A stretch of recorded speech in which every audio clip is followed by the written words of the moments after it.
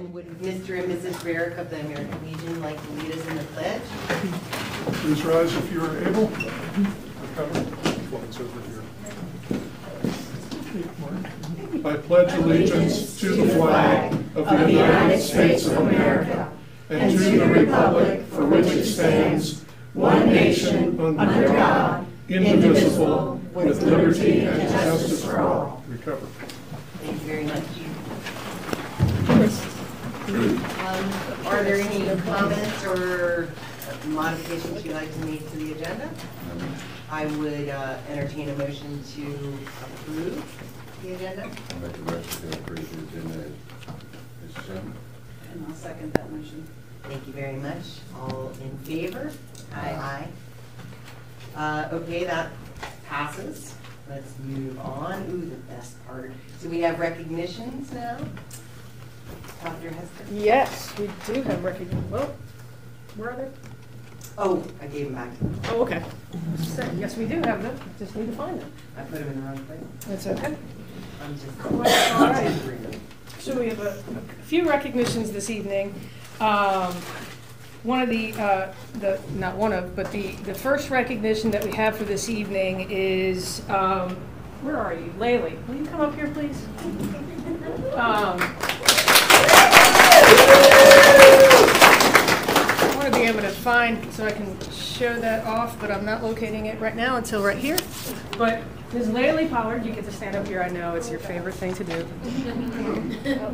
There you go.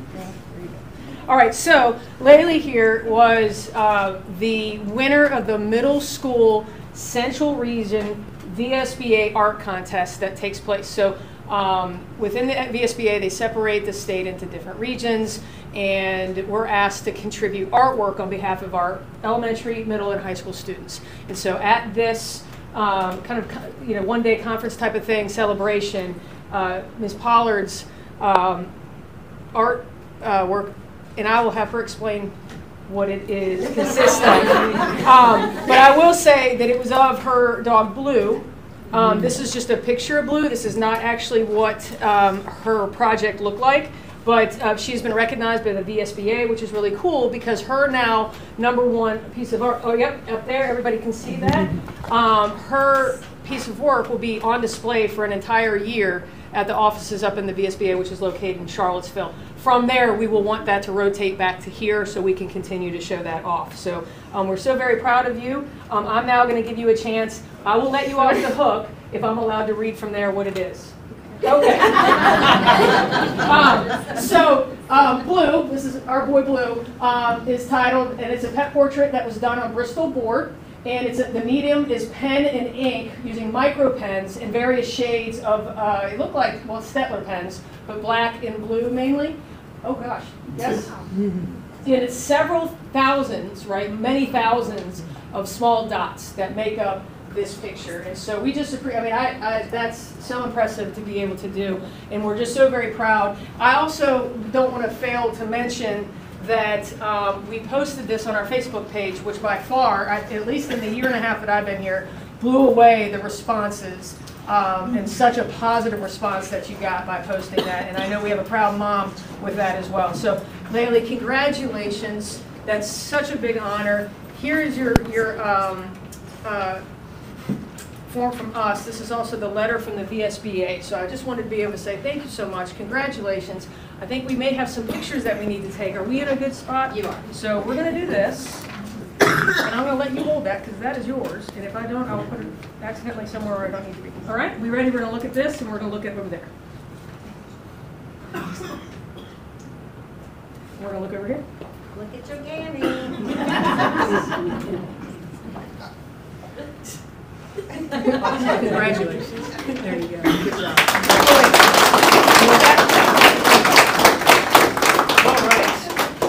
So next up, unfortunately, this individual was not able to make it this evening, but I did want to recognize, I think it was back March, in mid to late March, Bethany Caldwell was recognized by the Virginia Department of Education as a kindness ambassador. She is our school counselor at Rockfish River Elementary, and it was a really big event where the VDOE came out. It was a surprise to Bethany. They were able to celebrate her, I believe, in the library. Miss coffee, and Ms. Lanier and a lot of the Rockfish individuals were able to be there to celebrate. So I did want to, even though she's not able to be here this evening, recognize Bethany Caldwell for being the Virginia Department of Education Kindness Ambassador representing Rockfish River Elementary. So I just want to be able to show this to you and say congratulations to Ms. Caldwell.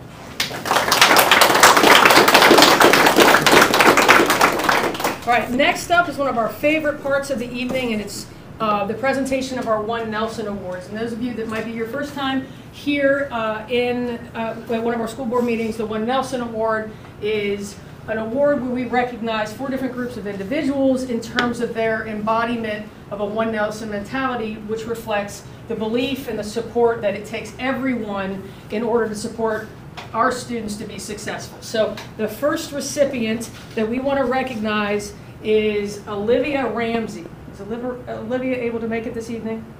No? Okay, that's okay. She wasn't. That's unfortunate. But I will go ahead and read what Olivia was nominated. Olivia is a member of the JV softball team. She always practices and plays with energy and enthusiasm and is a positive influence for her teammates and others. She exemplifies excellent sportsmanship and kindness to her peers and her teammates. So that is why she's been nominated as one of our recipients for the students of the One Nelson Award. And she will also receive one of our One Nelson mugs. So why don't we give a round of applause for Olivia Ramsey. Our next award winner is our community. As I said, we recognize 4 different groups of individuals: student, community, classified employees, and certified employees. So if Ms. Mary Catherine Dixon Allen join me up here.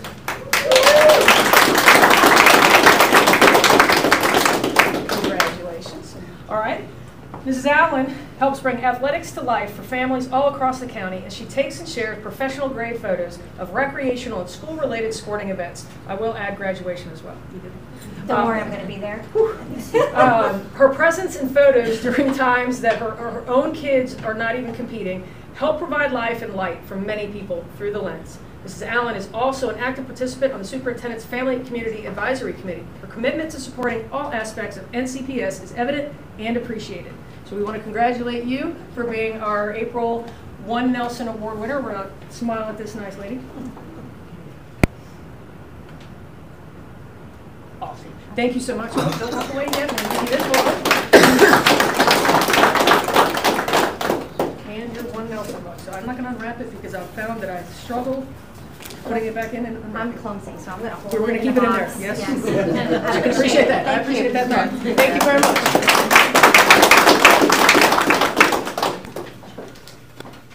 Okay. The next recipient is for our classified personnel. So will Ms. Regina Campbell please come up?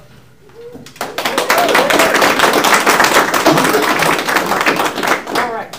So Regina is a go-getter. She's always positive and helps throughout Tide River Elementary whenever needed. The teacher that she works with often shares how she is a gift to her and the students they serve. Regina goes above and beyond with any task that is presented to her and does it with a smile. She embodies the spirit of kindness and supportiveness that we strive for with all of our students and staff. Regina is an active member of our Spirit Squad and frequently provides little pick-me-ups for the staff. So we want to say congratulations, Regina. Thank you for all that you do. This is a small reflection, but there's a whole lot of things that you do for us, and we greatly appreciate it. Thank you so much. Congratulations. We're going to say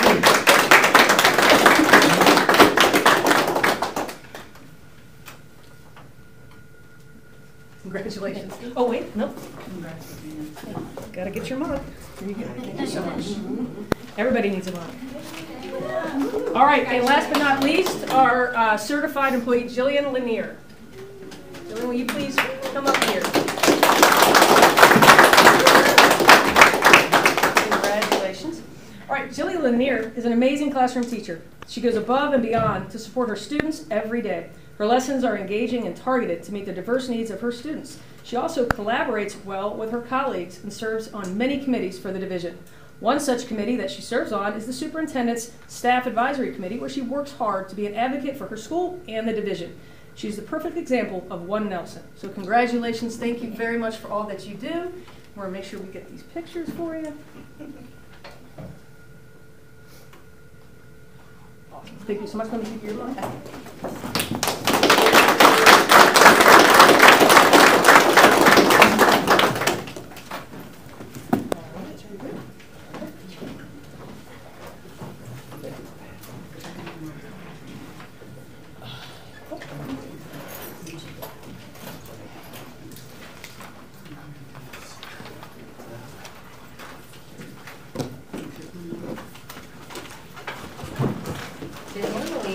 guess if we let people who want to go ahead and go ahead and go. So we'll let you do that before we go on to the rest of our agenda. But of course, you are welcome to stay. Congratulations. Enjoy. Yes, congratulations, everyone. The rest of the meeting, which we all will. All right, our next portion is the comments from board members. Mr. Perkins. I just want to congratulate all the awards that was received this evening, all the hard work that was put in, and the attention to detail on that art was just awesome. Hope everybody had a good spring break, and I know everybody's looking forward to the last 34 days. So, congratulations to everyone. 31. 31, sorry. 31. All right. No one's. I like one. Thank you. So I'll echo what Mr. Perkins said. Laylee's art's incredible. I can't even draw straight lines. So to see that level of detail is pretty incredible. And congrats to everyone, Nelson winners. You hear me say this every month, that I think that's our favorite part of the meeting, that people like Regina and Mary Catherine and Jillian, the contributions they make to our system are often unseen, and it's one way for us to say thank you very much. I also want to welcome, we've got a lot of guests. We've got the American Legion here. We've got the Sheriff Embry and his staff. And then we've got Dr. Liggins. So thank you all for joining us. We really appreciate that, and look forward to a good meeting. So thank you guys. And 31 days. So I will add this. We're closing in on budget season. It's probably not going to be a very fun budget season. So let's remember kindness and grace with one another, and know that everybody is working really hard to do the best that we can for our students, for our staff, for everyone. So hang in there. It might be a bumpy ride, but we're going to get to the other side. Thank you, guys. Thank you very much. Thank you very much. And I think I would just echo what you guys said. Whenever we can recognize the work of our students, it's just so much fun for me. I don't get into the schools as much as I would love to, and art in the middle school was like one of my favorite things ever. So it just brings back really great memories of my school days. Also, I love the one Nelson, you know, I mean, it's really important, especially now when we know we're going into a really tough budget season, or where we're in the middle of a very tough budget season, that we remember that it takes all of us, wherever you are, student, parent, community member, you know, to kind of do what we need to do here, which is to bring our children up to be great citizens of our county and of the world. And it's just a hugely important job that we have. And, you know, when the times get tight, you know, we have to really work together to provide that net for everybody. So I just echo the kindness thing. I think that's important. Echo the one Nelson thing. We're all in this together. Yeah, we will get through to the end. We'll get through onto the other side. So I would like to also remind you that there is a public hearing tonight on a proposed tax increase. It starts at 7. So if you wanted to go out and say something and then come back, that would be okay too. So it's just what I wanted to say. The next thing that we would go over is important dates. I think the most important date just ended, which was spring break. Also, I hope everybody got to see the eclipse. That was pretty fun. Graduation day is May 17th. Last day of school is May 24th. 31 days. Not very much longer, so hopefully we don't get senioritis or anything like that, and we make it through this year anyway. I see my birthday is on there, so that's good. Okay, comments from the superintendent. Well, just to I guess, reiterate, we have 31 days left. We just came out of spring break, and it seems like every year the breaks go faster and faster. But hopefully everyone had a much needed rest and relaxation, because, you know, starting Tuesday when we got back, hitting the ground running. I've heard a lot of reflections from parents and students saying, oh, they started out, you know, right away, and, you know, didn't take it slowly. And that's because we don't have a whole lot of time left in the school year, and it will go by very, very quickly. You know, for our seniors, graduation is on May 17th, and any senior parent out there that's listening, or seniors, that will go by so fast. So enjoy every second of it. Additionally, we do have Golden Governors coming up April 29th, which is always a nice celebration for our seniors, as well as just finishing strong. Attendance is incredibly important. It's been incredibly important all year long, but it will continue to do so even more as we head into the end of the school year, because this is when we have a significant amount of tutoring and remediation and finishing up, and a whole bunch of testing that takes place, whether it's AP, SOLs, all types of testing take place, and we really want to finish strong. Every day counts for every one of our students, all day, every day. So that's something that's super important. I want to reflect that. You know, the last week of school is usually full of a lot of great activities. So I'm really looking forward to seeing how we finish and finish strong, and just having an exciting end to this school year. Thank you very much. Now we have comments from our student representatives. As you mentioned, Dr. Hester, the end of the school year is coming up, and we have a lot of exciting things going on. FCCLA, which is a group in our school, has big presentations this weekend, and spring sports will go good. Coming up on the end of the season, regional tournaments should be starting in a few weeks. Yeah, and to echo some dates, I believe it's April 27th. Is like a Nelson Day. I know Annalise Tabor, part of her senior project, she was mentioning setting up something to raise money to help develop a new rec center. So it's really exciting, and having school clubs and things show off their work there. There's also a show choir trip. I know on May 7th they're singing and dancing at the school. So if you guys would love to come, I know it's some really good songs, and Kirshner have been working very hard. And also just to echo graduation. I know people are feeling sad and excited. I know I'm definitely feeling both, but I know it's going to go really well. Thank you so much. Love to hear from you guys. Now we have comments from the public. Do we have a list of people? Nobody signed up to say anything? Would anybody like to skip the sign up and say something?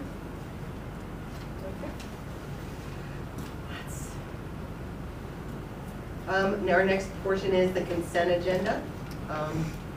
Any questions, comments, concerns about this? It basically consists of our second readings of a couple of meeting minutes, our registers for the month of March, and our financial report for the month of March. Everything's okay? All right, I will entertain a motion. I move that we approve the consent agenda as a whole. Second. All in favor? Aye. Okay, that passes. Did you get that, Tammy? Just in case. All right, now we have items for information. The first up is our meeting minutes from our last school board meeting, March 11th. That's our first reading, so if you have any comments, questions, or anything like that, let Tammy know so that we can make any adjustments. And then after that, we have our Sheriff's Office update. Ms. Sheriff Embry, would you like to come up and do your thing? Well, thank you, Madam Chair, members of the board. Thank you all, and I've been looking forward to being here and speaking to you all. Do you mind if I turn and address the body, or would you prefer I just address you all? You're fine. Whatever makes you happy. We're not super formal. Yeah. Well, thank you again, and it's good to be here, and I've got members of my staff with me here tonight as well. So I come before you tonight twofold. One, to update you on Air Department and where things are and how we have integrated Air Department within the schools. And in addition to providing or asking for basically 3 requests. There's some things that we want to do. I had sent out, I don't know if you have packets in front of you, a letter that I had proposed, but I wanted to go into detail explaining what we're seeking, what we're asking for, the nature behind that, and then I'm happy to take requests on that. I want to thank the members of the American Legion for being here. I had spoken with them previously, had asked them to be here in support of an idea that we have that we believe firmly that they can assist us in accomplishing this goal. So again, thank you all very much. Just 2 days ago, we accomplished our first 100 days in office from January 1. It's been a very, it seems like it's been a blur. It's gone by very quickly, but we have done very well. I'm happy to say come May 1st, our office will be fully staffed. We'll have 27 sworn deputies employed with us, and we are moving right along. As far as the school implementation, you all may know back in late, well, it would have been right the first day back in early January when the second January spring semester started, we began a traffic control implementation. That's assisting buses getting out from both the middle school, the high school, crossing US Highway 29. It takes several minutes to slow down or to shut down traffic, but all we're getting is positive feedback from both bus drivers, faculty, and parents in doing so. So that was a very quick, easy implementation that's running very, very smoothly, so we're very proud of that. We're also able to do that both at Ty River, using our SRO, Mr. Brown, in the afternoon to assist with that. Late last month, I believe it was on the 25th of March, we were able to get a school resource officer in Rockfish. So we have a very nice young man, Deputy James Walls. He joined our team at Rockfish Elementary, and we are getting nothing but praises, both from parents and from faculty and staff about having Deputy Walls there. So all 4 schools are staffed with SROs. Earlier last month, our office we participated in Read Across America Week for the entire week. Principal Coughlin is here. We actually saw her today. Thank you for letting our office come back. I had reached out to Ms. Coughlin. Our office enjoyed it so much we wanted to integrate our dispatchers. Our 911 dispatchers asked if they could participate in that too. So we set something up in, I believe, 5 or 6 classrooms this morning, and kids loved it. We love being there, and we would love to continue that, if not on a monthly basis, perhaps a bi-monthly basis or every other month basis. And again, it's just to let the kids see us and us see them, and we think it's just an absolute good program. Moving on to the some things that we want to do is school is coming to a conclusion here very shortly in May. There's some things that our office wants to do. Things are going very well, but we've got a lot of other work that we want to do. My objective and my job is to make the county safer, both for our communities as well as our school children. One of the big things that we want to do, we need our office to be prepared. This is not an easy conversation to have, but an active shooter scenario or a mass casualty event. As school is coming up to a close, and thank you, Dr. Hester, we've had multiple conversations about this and other school-related matters, and it's a pleasure to work with you. But in speaking with Dr. Hester, we've identified Rockfish Elementary as a school that will not, it's my understanding, will not be participating in summer school curriculum. So what I would propose and like to do, this is a training evolution both for the Sheriff's Office, and I would also like to incorporate our emergency services personnel, our fire and EMS. Learn the facility, train together, in addition to Wintergreen Fire and Rescue, Wintergreen Police, and Virginia State Police. And the reason we're doing this is to make sure our agency is absolutely prepared for any kind of mass casualty situation. God forbid that it ever happened here, but if it is, I want to assure each and every one of you that our agency is prepared for it professionally, quick response, and to be able to safely take care of our children and our staff that's in our schools. So what I'm asking for is for the month of June, several dates, I don't have them in mind, is that if the board approves this, I can be more specific on the dates, but several weekdays in the month of June for our agency to train with the state police, Wintergreen, and possibly active shooter trainers from other agencies, that being potentially Waynesboro and Stanton Police, that have volunteered to help us, in addition to at least one weekend during the month of June at Rockfish, where we can have volunteers come in to help us with that program. That's request 1. And I'm happy to answer any questions on that or at the end of my presentation, whatever you prefer. Request number 2. I want to bring back to this county, it's my understanding, and we found literature from back during the Sheriff David Brooks era, there was a cop camp here in Nelson County. I want to increment a cop camp for our children. That's why the American Legion here is here tonight. I want to consider doing this while summer school is in session during the month of June. We would isolate, and I've isolated the week after Father's Day. I believe I've got it in my letter of whichever date that is. Be a 4-day program, transportation to be provided by Nelson County Public Schools, to and from pickup, meals we can discuss, but we have sponsors, we have folks here in our community, we have business leaders private-owned businesses that would like to sponsor this program. That would be providing T-shirts for our kids. Now, I've isolated a target group that I think would best suit us, and that would be grades 3 through 5. I was going to open this up to everyone. This would be by application. It would be both submitted to our office. We could set it up online, or people could come in person to do so. I've identified at least 8 chaperones from our office, myself included, that would be there Monday through Thursday while this is ongoing as supervisors to these children. Ty River would be, since that is active, we would have to isolate somewhere. We can figure out the logistics on that, but that building would be used at least 3 of those 4 days. The 4th day, I would like to utilize a field trip. Thinking something local, possibly Montebello Fish Hatchery or something along those lines that we could do again. Public transportation would have to be available for that. What we're looking to do is we're looking again to introduce ourselves to our youth, provide our youth something to where they have contact with us as law enforcement. During those 3 to 4 days, we can easily talk about advanced drug awareness, bullying, anything that affects our children. It's something that I believe that this county needs. We need to implement it. We have the resources to implement it. Again, I acknowledge the American Legion here is here tonight. These fine folks participate in the American Legion Boys and Girls State of Virginia. That program is going on the week prior to the week that we selected here, and it's actually, please correct me if I'm wrong, folks, but it's actually run by, Boys and Girls State is actually run by the American Legion. These fine folks are here from our local charter, that being Shipman, and they are all looking to volunteer to support this program, to be there with us side by side, hand in hand, to do whatever that they can do pro bono to help us with this event. They believe in this, I believe in it, and I believe our office.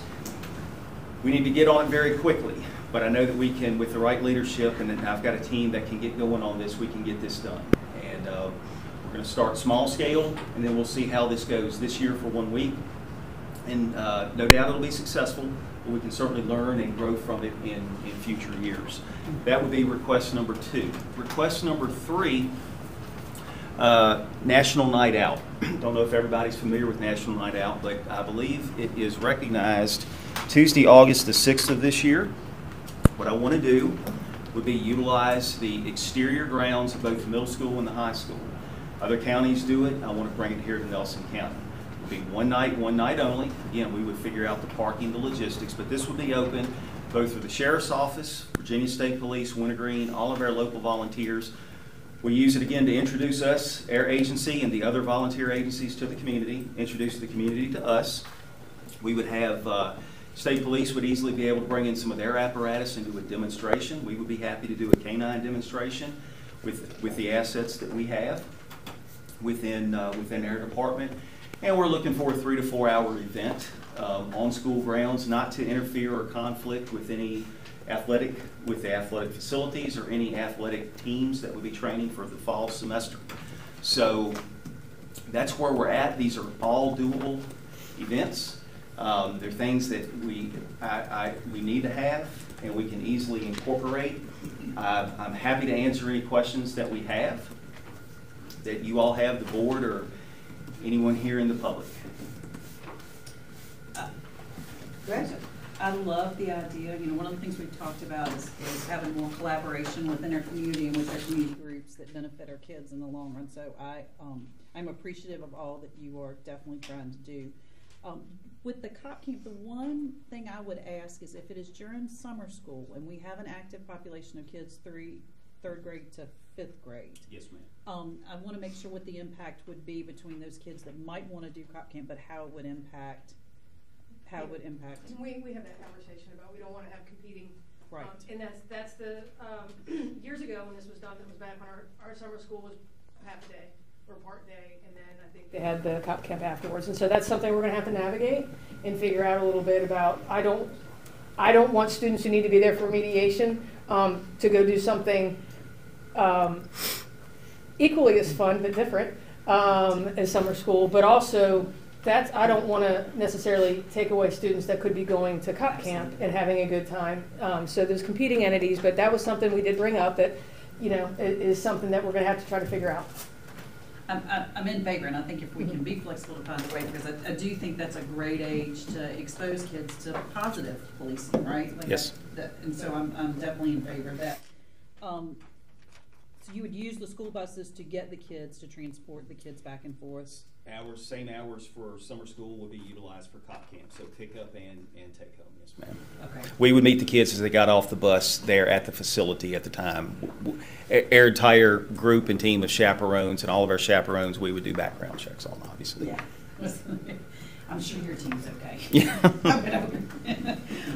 And then the National Night Out, again, I think I love that idea. It's just the conflicting. When do we start school? It's open house. It's open house night.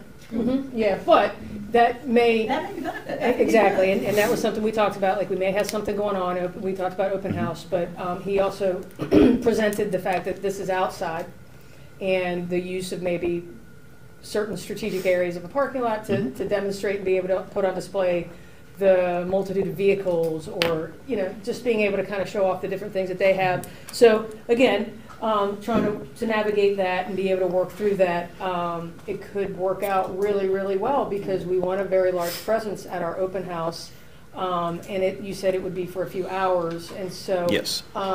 That opens up an opportunity for people to be able to participate, whether they're leaving open house or coming to open house and doing different things. So that is something that we also had a discussion about. That would be, I like, again, that idea of that community collaboration to combine things, but logistically, we would prioritize the education portion of the night in my book. But again, Dr. Hester I'll take guidance from Dr. Hester and her team on what they want to do with it. I love that piece.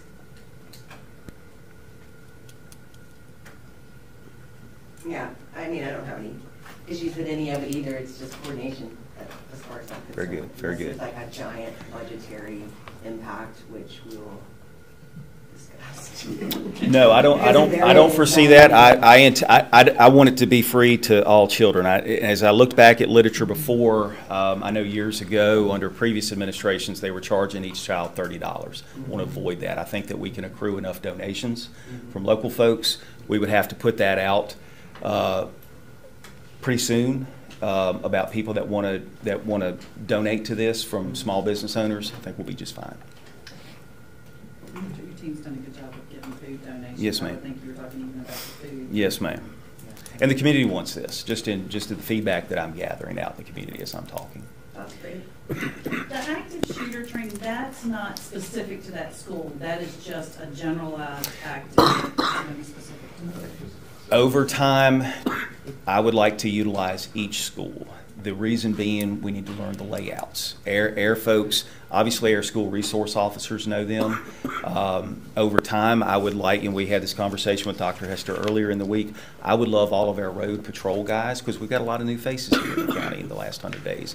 I would like them to be able to come in and just visit, learning the layout. That way, when you're under stress and hopefully nothing ever happens, but when you need to get somewhere and you need to know the layout, we need to know that. That's why we would train in different. I've isolated and identified rockfish during the time period school is out. Ty River is obviously occupied. This would just be, it's a smaller scale, but we need to start somewhere. Well, it's almost exactly the same layout as Ty River. Anyway. Yes, ma'am. Could we use those mapping that we did, share those? Digital maps? Yeah, because they digitally map all of the schools, so you might be able to use that just for familiarity purposes as well. So I'm going to keep it cruise through the schools. Yeah, we had a nice meeting, was it Monday or Tuesday? It was where we Monday. just talked about different opportunities to develop the familiarity. And so in an event of an emergency, you don't know who's going to be the first on scene. Mm-hmm. And so the more that, it's great that we have our SROs, but the more familiar Captain Mechie? Yes, ma'am. All right, Captain Mechie and everyone has with his road crew being familiar and not, it's not so alarming to see another deputy walking around. They're getting familiar. They're building some relationships with our kids, so it's not, it's more of an understanding of support and partnerships and you know, trying to build those relationships up. So I think that that's important because whoever does show up on the scene is going to be critical. And the greater understanding of the layouts and things of that nature, the better.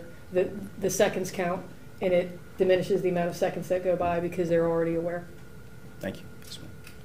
One other question I had about that is, you know, do our school staff and our safety plan kind of run through, you know, kind of that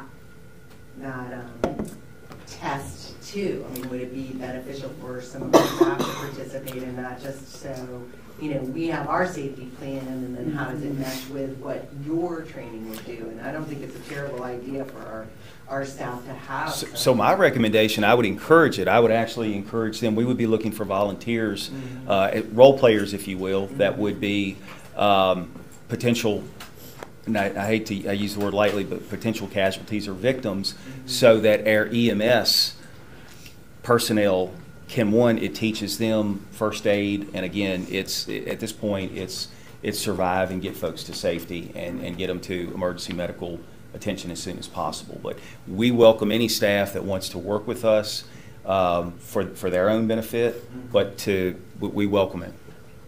I mean, they would be involved too. I mean, if something were to happen, Yeah. God forbid. I mean, it would be on a volunteer basis for them. We're not going to force that, but I would encourage it and welcome it. Okay, that was my question.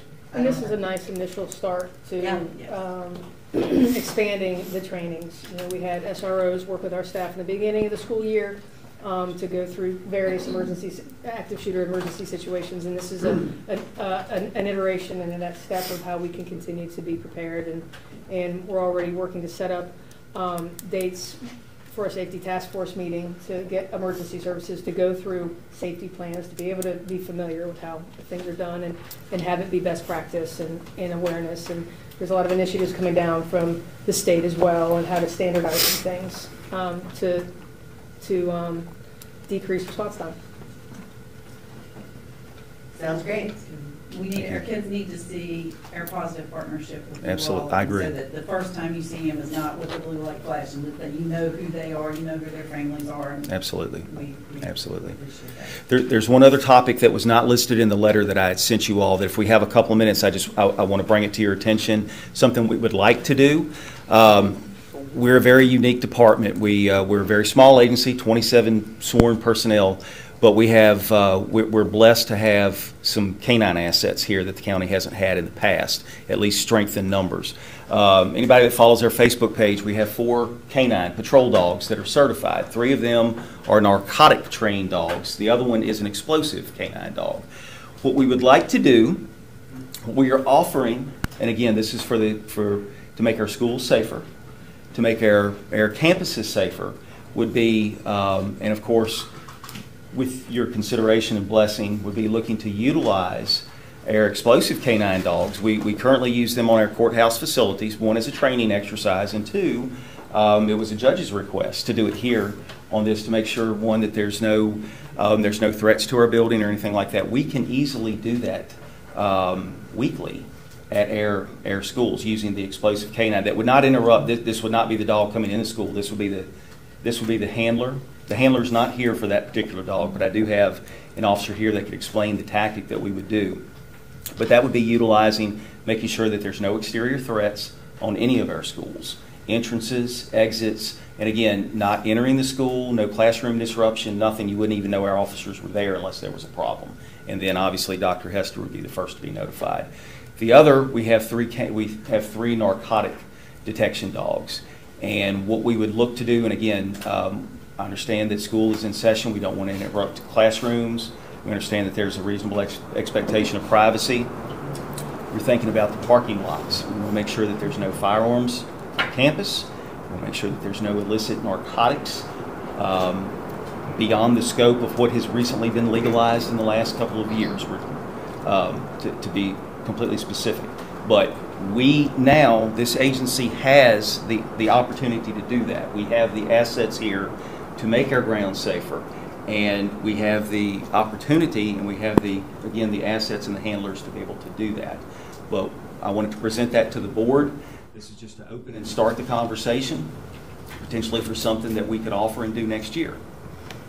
And again, if there's any questions, this is just making you all aware that we have this. The goal and the scope of this is nothing more than to make sure that our schools are safe, non-disruption of classrooms.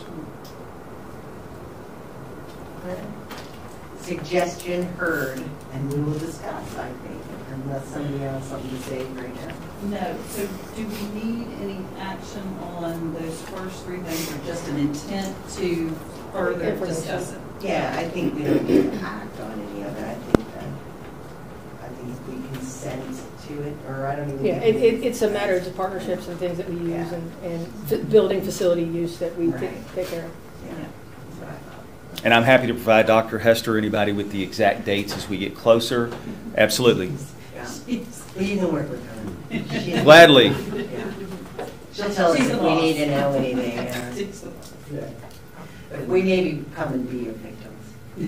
That might be it. Give me an excuse to lie down in a hallway somewhere for a while. I think that's great. I have a question concerning the dogs. Yes, ma'am. Will they be at the event in August so that the kids can see them? Will they be allowed to interact with the kids? The National Night Out? Yeah. So we've done multiple canine demonstrations at small youth groups. We had one just in the middle school at the career fair the other day. Very, very successful. The kids love the dogs, so yes, they will be there. And if you're looking for other bodies for role players, have you talked to the Medical Reserve Corps? I have not, no ma'am. Those are folks, I'm a member of that, so I'm not medical per se. I'm just your average girl, and I haul things for them. But you've got people that you can get from them who probably be willing to role play. Welcome in. Thank you. All right, thank you very much. Thank you. Thank you very much. Love the ideas. All right. The next part are the VSBA policy updates, and this is a second reading. The ones that we have on the list are the ones that are mainly spelling errors and just corrections of a word. Very, very simple. Everybody's read them and are familiar with them. No questions or anything like that. I think that we can make a motion to approve all of them in one fell swoop. Thank you very much for attending. Thank you all for coming. Nice to meet you. Okay. All right. Yes, So I make a motion that we approve Do it. that for items for action. Huh? You do that for items for action. Sorry, man. are we supposed to do that in items for action? Yeah. All right. Okay. Sorry. I was just going to go ahead and do it. Yep. All right. I'm jumping ahead. All right. So April is VSBA Workforce Readiness Month. There's a big long thing to read. Would you like for me to read it? You can read it, or I can make Ms. Powell read it. Okay. So Nelson County Public Schools, April is Workforce Readiness Month. Whereas workforce readiness is essential to developing skill sets for students in Virginia's public schools to be successful beyond high school graduation, and whereas the demand for highly skilled jobs over the next decade in Virginia will continue to increase and can be filled by qualified public school students, and whereas we recognize increased collaboration with business and industry, the community college system, and the core school setting is necessary, and whereas the promise of public education is for every child to be successful in school and life, and whereas it is important for Virginia families, students, teachers, and the school administrators to be actively engaged in supporting the importance of workforce readiness as part of the educational experience. And whereas we recognize that limited funding, resources, facilities, partnerships, and qualified CTE staff impede student access to workforce readiness opportunities, and whereas the VSBA has established a task force on workforce readiness to make recommendations and to stay at the forefront of these discussions in Virginia schools.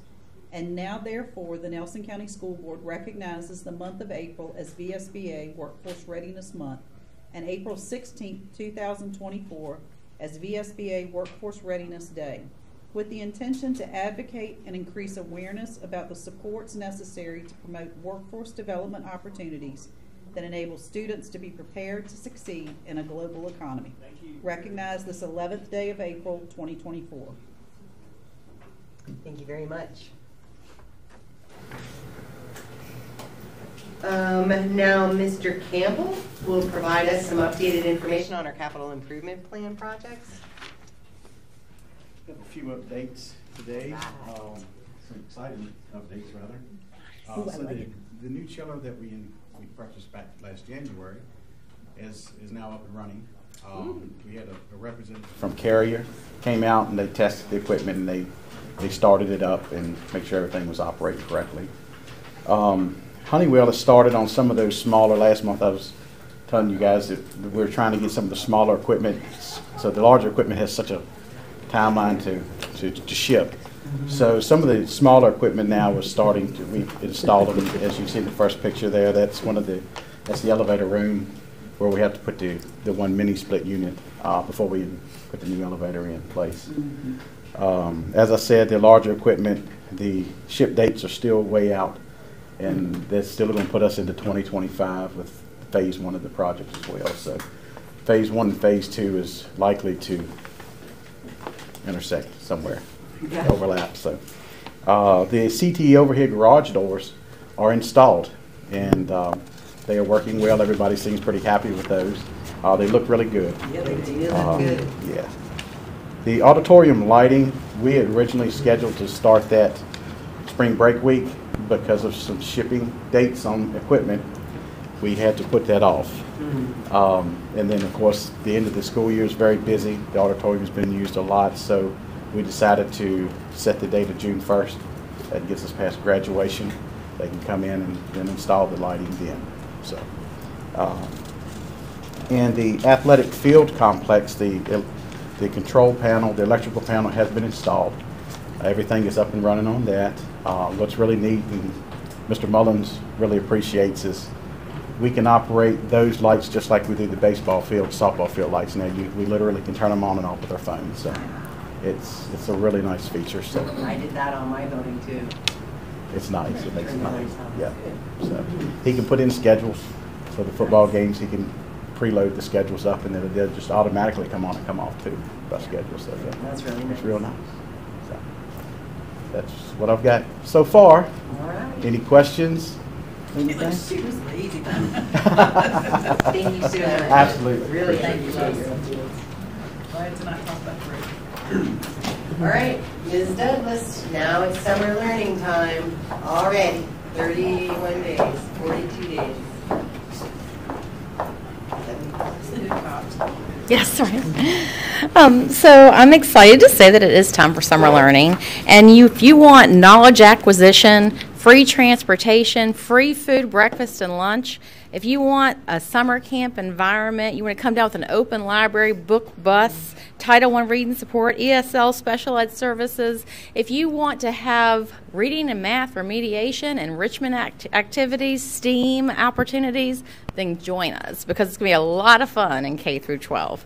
So I'll read from you the All in Virginia document that states that a sample school division could have students attend summer learning with an additional 7.5 hours up to 7.5 hours of tutoring per week for a camp that they attend. Students must attend camp for a full week of reading or mathematics, and students choose an enrichment pathway like theater, art, or coding, or spend 2 hours on that daily. That's what we've been doing the last couple of years. We're ahead of the game. So our program looks just like that. So I'm excited to say that, and we're offering that again this summer. Where we'll have reading and math opportunities in the morning for our remediation, and we'll have that STEAM opportunity in the afternoon, which might fit with that cop camp situation. So that'll be good. For summer learning this year, we have June 10th through 27th. Again, that's 8 to 3, a full day. We'll have that at TRES for Tie River for both elementary schools, and then we'll have the complex for middle school and high school for other programming for secondary. Elementary and middle will offer the Scholars Program for remediation. We'll also have that enrichment opportunity for grades 2 through 5, the Excel Academy. And then the high school will have remediation and credit recovery for 9th through 12th graders. And then the middle school, of course, would have remediation. And then we'll have that CTE Career Academy for grades 6 through 12 for middle and high school students. We'll also offer a Booster Academy in July, so it'll be July 22nd through 25th. So we're excited about that opportunity as well. This year we're doing something a little different. We have a little twist. I know you've been hearing about our profile of a graduate.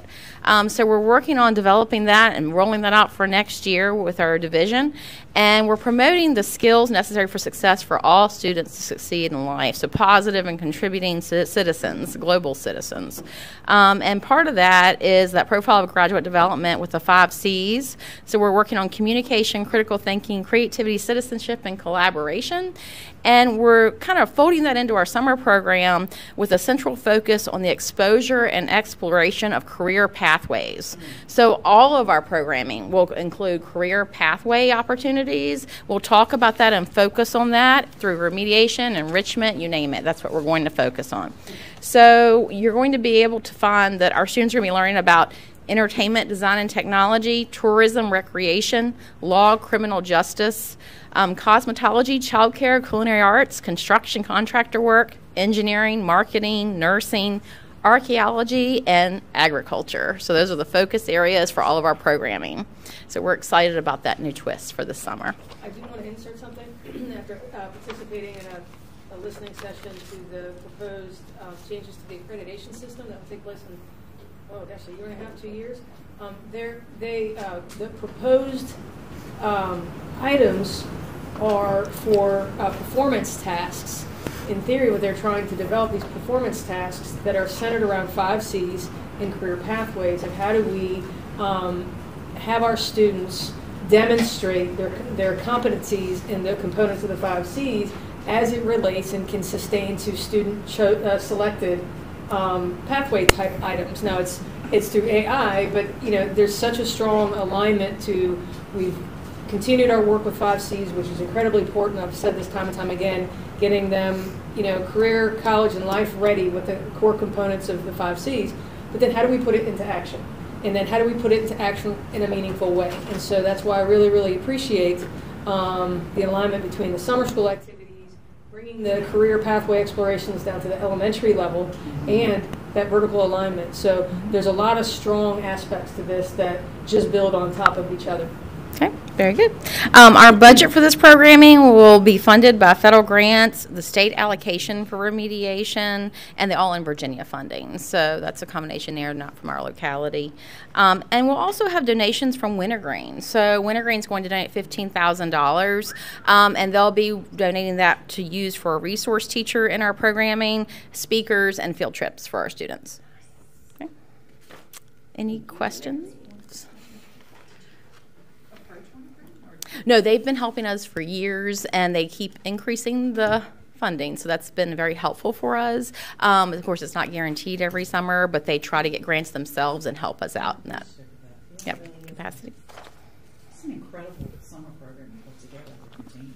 Really good. We're excited for the summer. I didn't, but I love watching everybody else go back to school in the summer. Do you have any questions for me? I'm lying, I really don't do it. I'm Okay. going to wait till I'm 60. All right, you're welcome. All right. Thank you. I don't want to pay for it. Okay. Thank you, Ms. Douglas.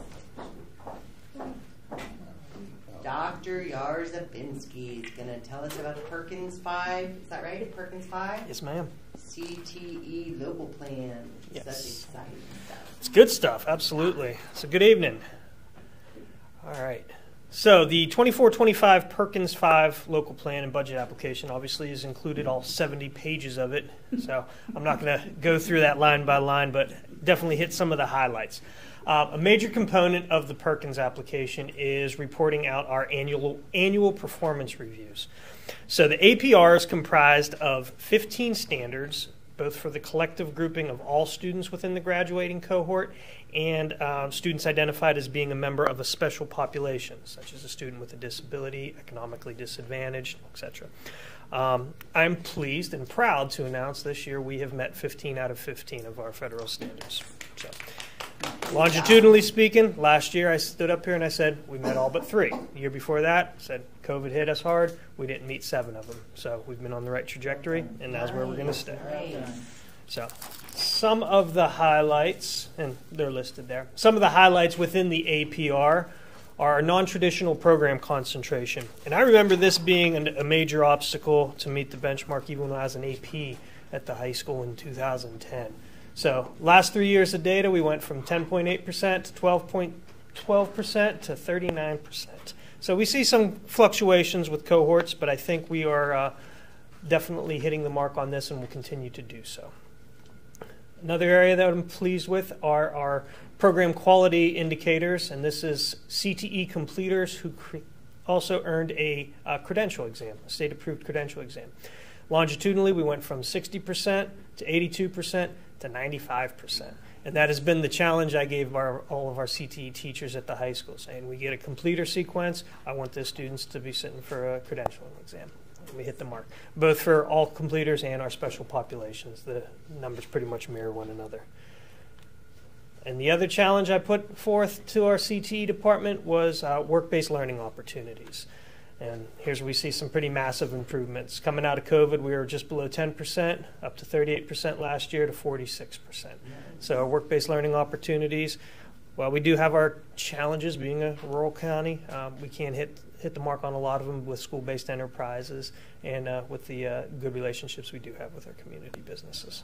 So, moving forward, current CTE population right now, and this is grades 6 through 12, we're looking at an overall CTE population of 687 students, 442 of those fitting into a special populations group of economically disadvantaged, 154 students with disabilities, and 10 homeless.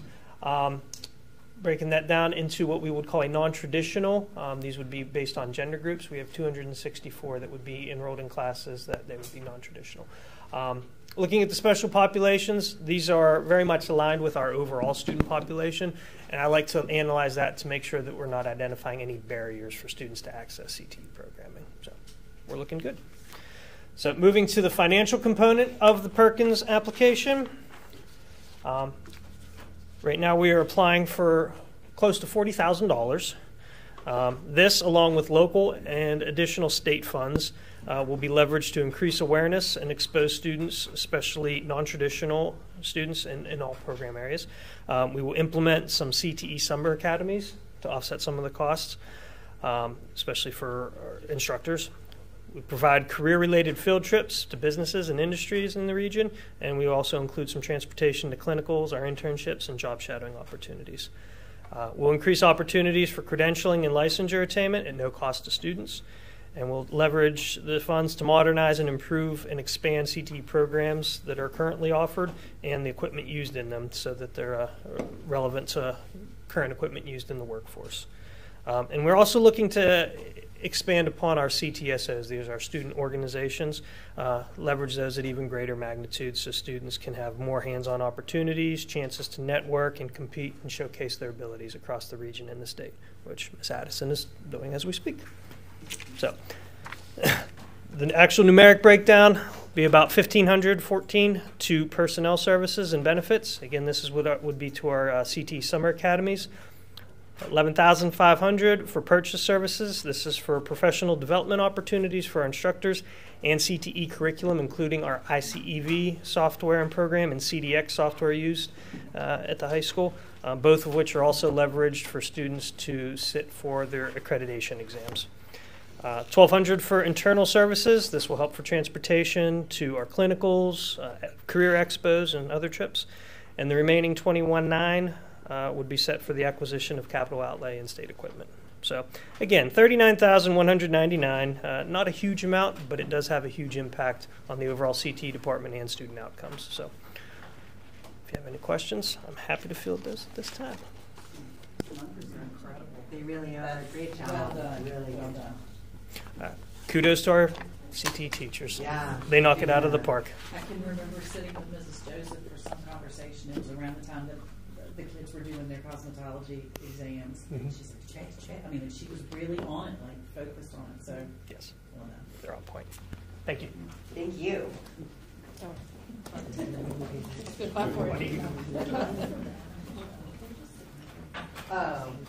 Yeah, I think we can do that. Does anybody have any problem with us jumping the gun and let Davenport come up and do their thing so they can go home? We don't have a. Is that all right with y'all? I'm not gonna. Huh? No. We should have voted to change it. No, I think it's too late for that. Don't worry, it's okay. It's all right? Oh wait, we're coming out of items of information into items of action. Okay. All right. That's different. That's not just switching. Yeah. Sorry about that. So. That's right. Sorry, we did. We should have. You know what? I We mean, normally it's have not very short terrible meetings. sitting through this. You just hear what a great school system we have, right? Are you Yes. kidding me? You got to move here, have kids, and put them in school. All right. Am I right? I'm right. Just put it on the list. You can blame me. Okay, sorry, Ms. Rachel Wertner. Thank you. With our special education annual plan.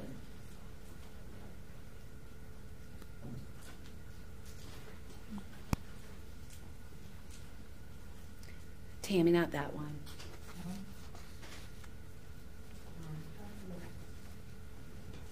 That's the one I got.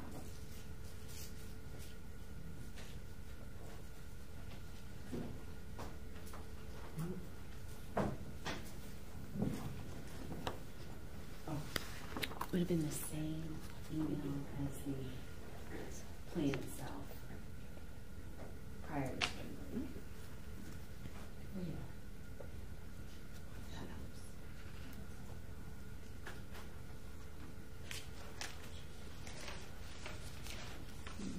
There we go. Thank you. No, please don't. Just fine. Did you?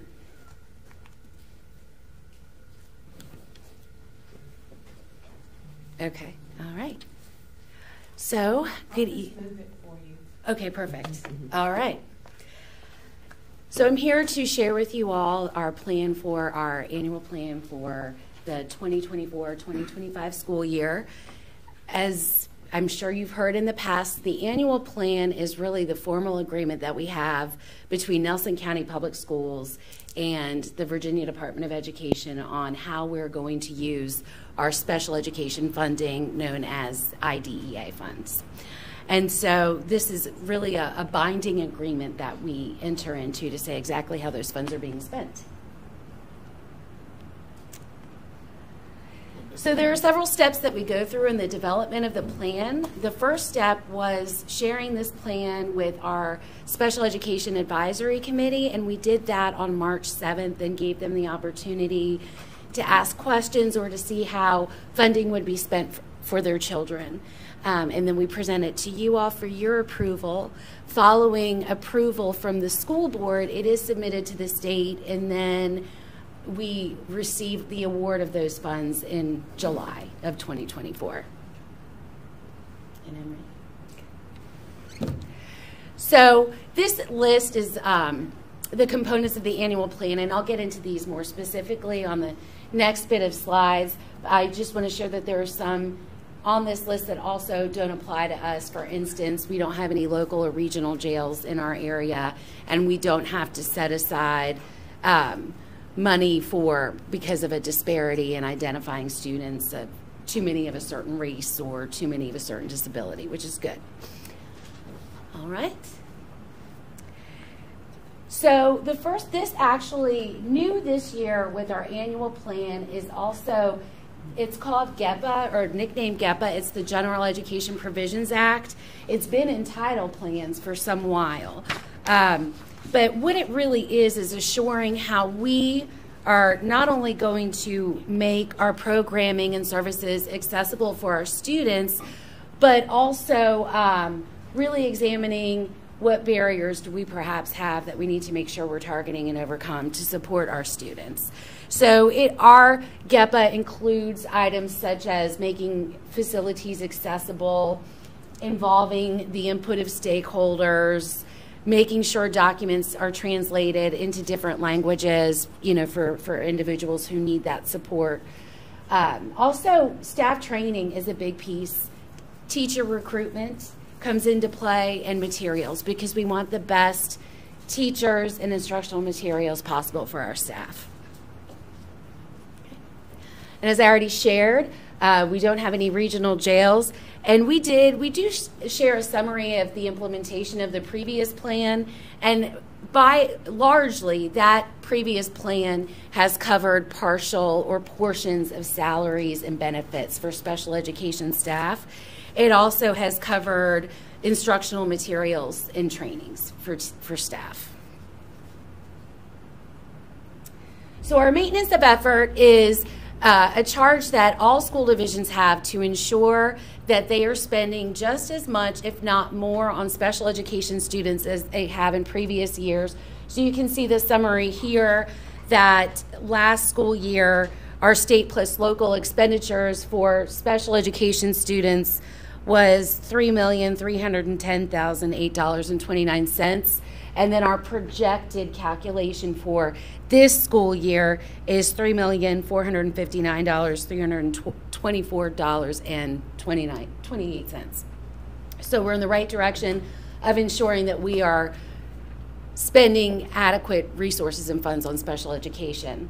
As I shared before, the CCEIS is when some divisions are required to take and save 15% to target towards an area of identified deficit, and we do not meet the criteria, thankfully, for that at this time. So our proportionate set aside is funding that we are required to hold aside and specifically spend on those students who are receiving homeschool or who are parentally placed in a private school. So what we had, this number that is generated by the state, and it is generated, the $25,353.11 is generated based off our December 1 count and how many students we have identified that we are serving through a services plan through, through our school division.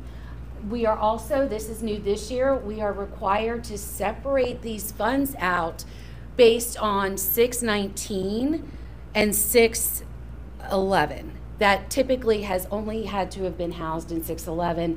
619 is for early childhood special education.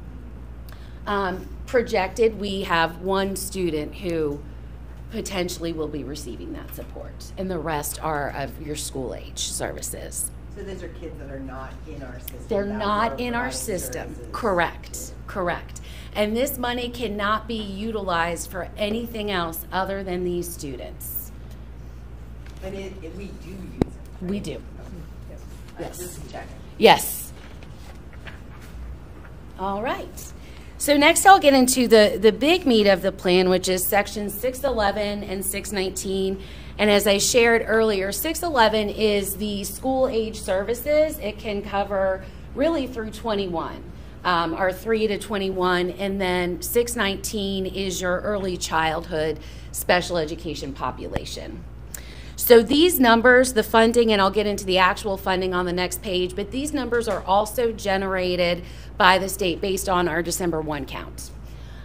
So the plan, we have not changed much of what we've already been doing, is we are planning to pay partial salaries and benefits for 8 full-time special education teachers, the partial salary and benefit for 1 director of special education, partial salary and benefits for 1 special education administrative assistant, and partial salary and benefits for 2 FTE behavior specialists. We are also using additional funds for instructional supplies, materials to support evaluations, and training materials. Our 619 funds, as you'll see, are a much smaller amount, and we're planning to use those for extended school year services, materials and supplies, field trips, and mileage reimbursement for our ECSE teachers, because a charge that they have really is to support students being in classes other than in the building, other than that small class, having them out in the community.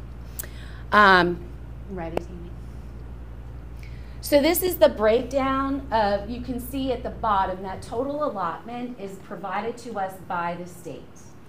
And one of the things that we can't do is supplant funds. So if we have teachers who have been paid with local funds, we can't slide them over to be paid with this grant. So the teachers so you'll see the personal services, that's the salaries that we would pay. So $312,640.07.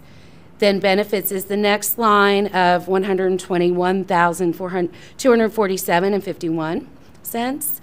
Our purchase services are things that we contract out. For instance, we have Allied, AIS is now, of course, Allied Instructional Services, and they help support us with hearing services and with vision services, because we have such a small population that we can't support having a full-time staff member dedicated to that.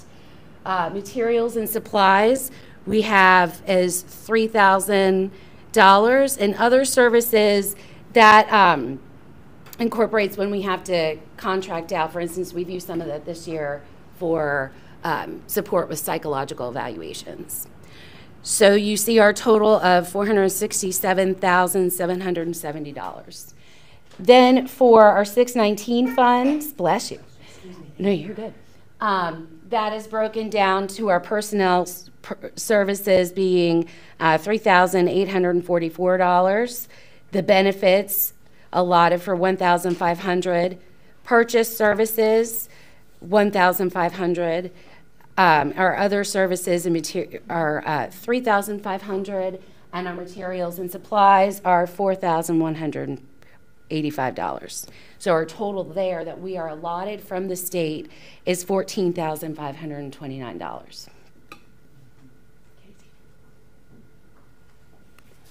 So when you add for the total of the annual plan application, you'll see we combine the 611 Part B and the 619 Part B, as well as our proportionate set-aside amount. And so the amount that we are applying for through the state is $516,452.11. All right, so just a few reminders and takeaways through here is this application is for federal flow-through funding for the use of students, only those who have disabilities identified under IDEA. Also, it really does require local and state funding to meet the needs of students with disabilities. It's an expectation set forth by the state and federal government. And also, in accordance with maintenance of effort, we are required to spend as much, if not more, as the local and state funds as we've spent in previous years. Lots of numbers. Any questions? Great. Glad they're helpful. You're welcome. And I believe I'm up again. You are. For the nursing, RFP yes. for school nursing.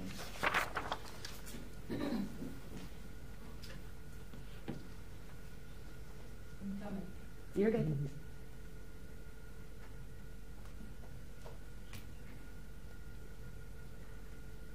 All right, so I would like to present to you all, we went through a process, request for proposals to continue with our school nursing services. We have been using Blue Ridge Medical. Every 4 years, we need to go through the process of just putting the bids out there to make sure that we're not missing out on equitable services and to really see what's out there to see how we can best support our students.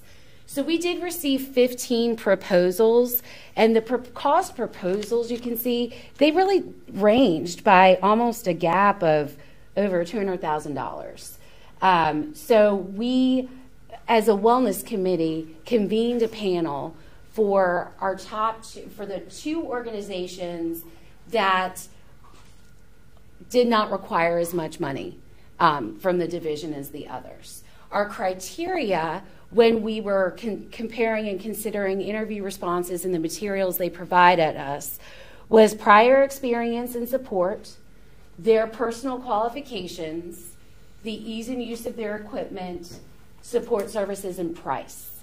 Blue Ridge Medical Center was able to, they showed that they were the best fit based on prior experience, including experience in supporting schools. The other company that we interviewed had not had any experience in the school division before. Support services, Blue Ridge Medical included any clinic supplies, including the disposal of sharps, was included in their price. Another company that we interviewed hadn't included that in their price. Additionally, Blue Ridge Medical's price was the lowest. So, all right. So there were also many other reasons why we really favored Blue Ridge Medical during our process. They've been able to maintain 4 registered nurses in each of the schools. Not only that, but they have, this time, based on a grant, they have a part-time nurse. They have substitute nurses that they typically are able to work schedules around so that someone is pretty much always available. And in fact, even today, we received a message from one of our buildings where they were down a nurse, and Blue Ridge Medical was able to work a solution out in order to help support the school. The director of nursing is furthermore working to use the nurses who are at Blue Ridge Medical to come and help fill in at the building so that we have a bigger supply of nurses who can come and support us in the schools. And they also have a credentialing specialist that ensures nurses are up to date with all of their requirements. Blue Ridge has also really voiced, and we're working on building that community partnership with them this year, and they're very interested in teaming with us to reach the community, bringing the mobile dental unit back. And they also, another win for Blue Ridge Medical is there are over 300 Nelson County students who go to Blue Ridge Medical for their primary care. And so this allows for communication and consistency in healthcare. They also have contracts with our local health centers, which makes it easier for us to be able to aim families and students in the right direction as needed. All right, thank you.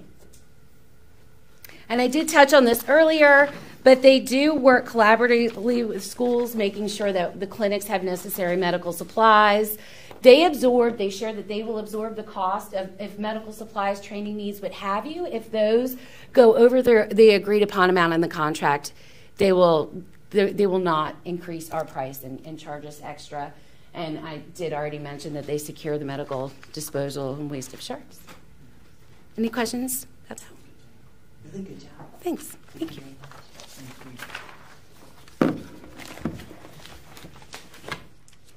All right. Down to our dynamic duo in the budget conversation.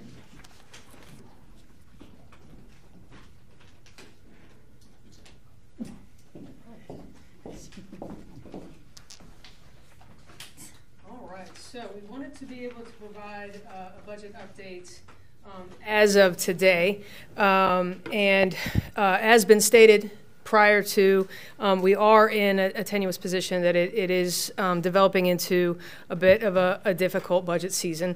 So we do have some dilemmas and some decisions and choices that we will need to be making dependent on what will be allocated to the school division. And so currently, as you can see, we approved our budget on March 14th, and so that proposed budget was at a number that at that point in time we didn't have a calc tool, we didn't have a whole lot of information coming to us, and it was at about 1.855. However, since the General Assembly has agreed upon the General Assembly budget, and we were able to get a calc tool to be able to really be able to be more detailed and confident in some of those numbers, that is where we get the $1,786,209, which is the potential shortfall that we could see between the items that through what will be coming to us to the state and the items that we have requested versus our current budget. Or current funding from the locality. Current funding from the locality, we would need an additional 1.7. Yep, exactly. So the immediate question would be what what is creating the situation for that type of shortfall and the increase in requested budget. And the local composite index is a significant impact on our budget and the gap that we see. As a review, our previous LCI, or our local composite index, was 0.5888. It has increased to 0.6645. So what does that mean? What is the impact? As you can see here, as you outline it, it's broken down. I'm not going to read through each of these numbers, because what I really want to be able to identify is every 2 years, they go through and they review and assess and establish an LCI. The composite index had not changed, or had the composite index had not changed, and we were going off of the 0.588, we can see that column, and we would have realized $1.1 million. So that ultimately, you can see it at the top, and you can also see it in the bottom right corner, that due to this increase in the LCI, that has resulted automatically, before ever getting started, 1.1. Okay, so you can see the outline and the details of where you see the differences between the two LCI composite indexes. And the difference, some, where the sales tax doesn't impact it, but where we really see, excuse me, some differences is in basic aid. We do acknowledge that we've had some enrollment drops, but to the level of what we see the changes in the LCI. Historically, there's also been hold harmless funds provided, or the locality in the division is not held responsible for the differences. That is not the case this year. And so that is why you see such a deficit. Any questions on that so far? We're good? Okay. All right, so using the 2019 base year and compared to 2021, it is important to note that we base our current funding structures now off of older data. Excuse me. And so average daily membership did go down. So when we talk about things that are impacting this, average daily membership went down about 10% in Nelson, but only 3.21 in Virginia. So we do see a drop in enrollment in not just Nelson County, but all throughout the state, all throughout the nation. Nelson's population changed. It did increase by 0.18%, while the rest of Virginia increased by 1.41%. So you see changes there. These next, you really see the impact, where the value of real property increased in Nelson by 27.22%, but only 18.46% in the rest of Virginia. Add to that, all of these items are a part of the formula, the very complicated formula that makes up the LCI. The adjusted gross income increased 44.74% in Nelson, whereas in the rest of Virginia it was 36.37%. So that is a pretty sizable difference. Taxable retail sales increased about a little over 16% in Nelson, but only 10% in the rest of Virginia. So we're starting to understand what's impacting, it's when contributing to the LCI. The second largest contributing factor is for the local match and SOQ requirements. So I want to reiterate at this point in time that when we propose and we develop budgets, we work with our entire division to identify, one, we use data. We use the data that we have, that we are reliant upon, whether it's student achievement data, operations data, all our data, we use that as a starting point, and we work with our departments to be able to identify what would be necessary in order to be successful, what is needed to be successful. And I find that really important to be able to reiterate. That's what we base our budgets off of. So the largest contributing factor as we built this budget is a 3% raise. 3% raise was built in and agreed upon by the General Assembly and just recently approved by Governor Youngkin. I'll talk a little bit about that process in a second. So the 3% raise costs us approximately $675,000. It's offset by the contribution from the state revenue by a little over $143,000. I feel like it's really important to identify there are stipulations to providing raises and the money that the state provides. There are minimum amounts of raises that you have to be able to contribute in order to get that money. So I believe the minimum is 1.5%. So if a 1.5% is not provided, then that means we have to give the money back. So I think that that's really important to be able to identify. The mandatory transfer to the textbook fund also impacted us by about $44,000. A second ESOL teacher, so those of you English as a second, or are English language learners in the ESOL program, there are specified built into the code per pupil ratios. Our ESOL population is increasing, which would require us to increase our teaching staff for that. That would require hiring another ESOL teacher. DOE now requires a reading specialist due to the Virginia Language Act, Virginia Literacy Act. There are built-in requirements, built into code of things in SOQs that we will have to support in order to be compliant. And so the DOE now requires a reading specialist in grades 4 through 8. Expected kindergarten classes to be larger in certain schools, and we must continue to meet the K through 3 reduced class size ratios. We participate in federal programs. Title II is one of the programs for high quality instruction, recruitment of staff.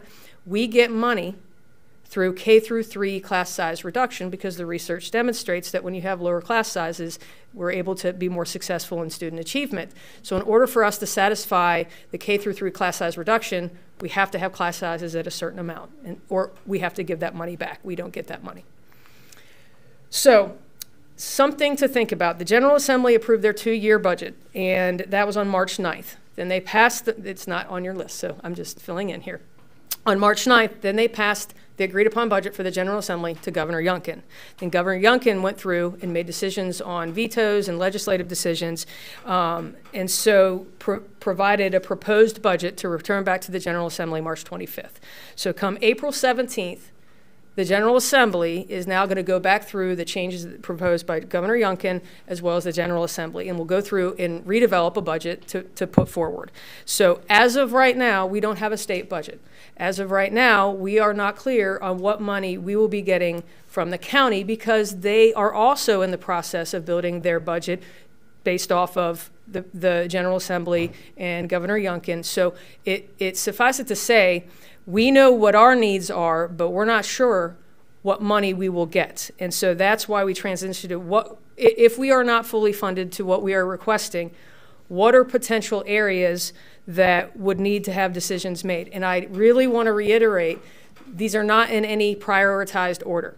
These are just options and things we need to consider strongly that could possibly be a part of cuts. So whether they are personnel, which is 80% of a budget, or other items, these are things that need to be considered. So again, these are not in any specific order.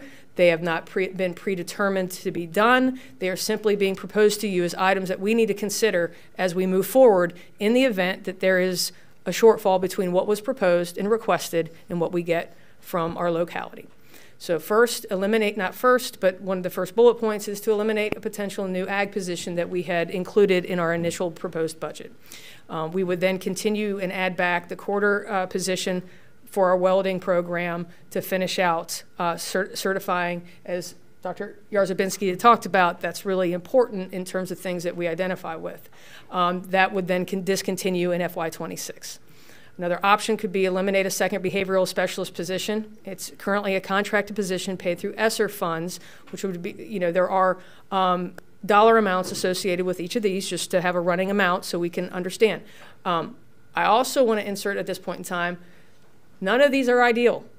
None of us believe that this is what we want to do. It is not ideal. We've structured a budget that is based on what we truly believe is what we need to be successful. So when we propose these, it's not ideal. We've stood here many, many times and talked about some of the challenges that we have in our buildings, and behavior is a significant challenge, not only in our buildings, but in the Commonwealth and throughout the nation. We're seeing younger students coming to us with more and more the increased behaviors and the severity of behaviors. So we know that that's an issue. Another item of consideration is eliminate the salary increase. So that would identify $675,000 minus the $143,000 from the state, because we would have to give that back. So that would not be money coming to us, and it would also not be money we would be putting towards all 3%. Okay, and again, not ideal, but we have to identify the things that are potential options. Eliminate 2 middle school teaching positions currently vacant. So we are currently in a hiring freeze because we're unsure and unclear of the money that we will have, so we're having to make some decisions and consider options. It is not finalized. We're in a freeze. We're considering. Eliminate an AP position. Vacancy is not filled currently. Would we need to reassign current staff? Again, not ideal. The whole reason why we added back the elementary principal was because our data, our experiences demonstrated that it's necessary. Other additional options that are important to consider, the ERIP program, that's a program that's designed to be able to support our retirees and continuing on providing services and support to our various schools. There are different levels of that, so that's something to consider. Driver's education. We know that driver education is an important component, not only to developing the independence of our youth, but also the access that our youth has to being able to get jobs, be able to further their education, be able to just develop as an adult and a contributing citizen. College guide programs that we have, other non-mandatory software. We currently have, ooh, hey. You have to touch it every once in a while, I think, to keep it going. Maybe not. Okay, so I apologize that you guys aren't able to follow this, but am I going to go?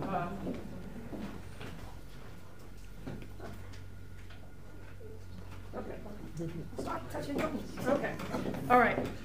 So other items, we currently have 3 vacant custodial positions.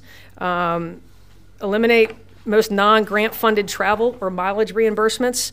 Eliminate pre-K, again, not an ideal option, not something we want to do, but we have to look at all possible things that we are not legally required to offer or provide. Eliminate athletic trainer and sports medicine class.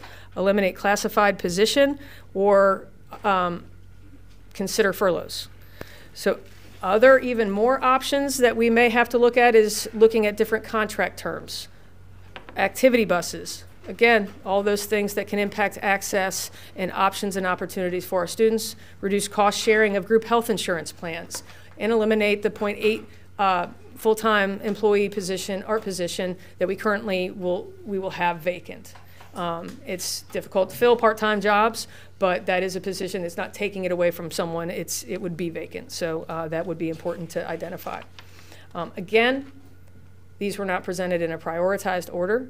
They were not presented in a way that we believe that they're great options, but we have to consider some options, and being able to take a look at combinations of these dependent on any kind of funding that has been allocated or not allocated. So those are the items that we wanted to be able to present and provide an update as best we can of April 11th. With the information that we have, this is where we are. I did provide staff of Nelson County Public Schools with a brief update on where the budget process is.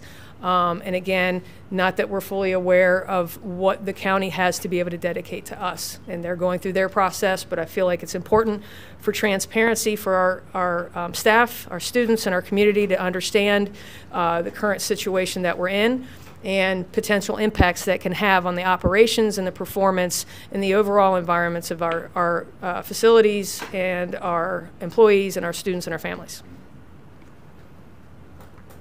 Would you like to add anything? No, I'm just wondering if I'm needed. You did a great job. You're always needed. Any questions that I might be able to defer answering to? Ms. Irvin. I don't have anything to ask. I just would like to not think about this again until after we get some real information from the state. We're going to have a joint meeting with the Board of Supervisors at some point, so maybe we bring try to bring some illuminating information to them, not necessarily what we might want to, where we might have to change our original plan. I mean, our job when we budget is to go, as I say it over and over again, is to come up with what our budget need is. These cuts are not what we need. And so we just need to communicate why we need it, what we need, why we need it. And instead of saying what we're asking for $1.6 million or $1.7 million more than we asked for last year, make sure that everybody knows that without us doing anything, the differential is $1.5 million. It was not something that we asked for extra. We did not ask for it. We asked them not to do that. We asked them to give us a break like they usually do, and they didn't this year. So it is nothing that anybody did that it actually, the other thing that they call the LCI is the ability to pay. So it's the ability for our county to pay for our own school system, and that's what they try to come up with. We also know from that JLARC study that Virginia has historically underfunded its schools by using that calculation, and so there's some political action we can all take to advocate for actual support of our schools the way it should be done. Locally, regionally, statewide, we can do that work, and that's part of what we all should do as voters, as community members, and everything. So I appreciate your work and everybody's work to do what you guys do for the student population. I mean, I think you guys kill it all the time, and I know that maybe not everybody in the community understands or appreciates, but I think I make up for those people by how much I appreciate what you do. So. Well, I think, thank you. I think to clarify, the 1.1 is, through no fault of our own or the county. It's not blaming them. This is what happened. This was a development from, the formula that was passed down through the state. So, and there are many conversations and meetings about the future of this, which is exciting to know that there may be a possibility that this transitions, but right now that's not very helpful. I also want to add, we've been in communication. I appreciate the willingness of Ms. McGarry, County Administrator, to be willing to meet on a monthly basis and be very available. And it goes both ways, of asking questions and, hey, can you tell us a little bit more about this? And I've spent a great deal of time updating her. Spent 30, 45 minutes today kind of rolling through some of this, like, this is where we are, please understand this is the hiring season. So if we wait until late May, June to figure things out, it really puts us in a bind. Now, to say that if we get to June and we're getting all the money that we need, that's fantastic. But that hiring window is very, very critical. So we've had a lot of conversations about what the numbers are, about what's going on, what are our needs and things, and trying to update. I know that they have requested to understand, are we thinking about what possibilities there are if there's a gap. So that's kind of a genesis of providing some of this information. Is that kind of is a flag, I guess, of are we considering this? And we've worked really hard to make sure that we've looked at this. And again, not ideal. None of this is ideal. I pride myself on, we're going to build a budget off of really what we need, and we're not asking astronomical items. We could be asking for significant more for things that we want to look to the future, but we recognize what we're working with, but we also recognize that we deal with the most valuable resource that Nelson County has, and that's our children. So I think that that's important.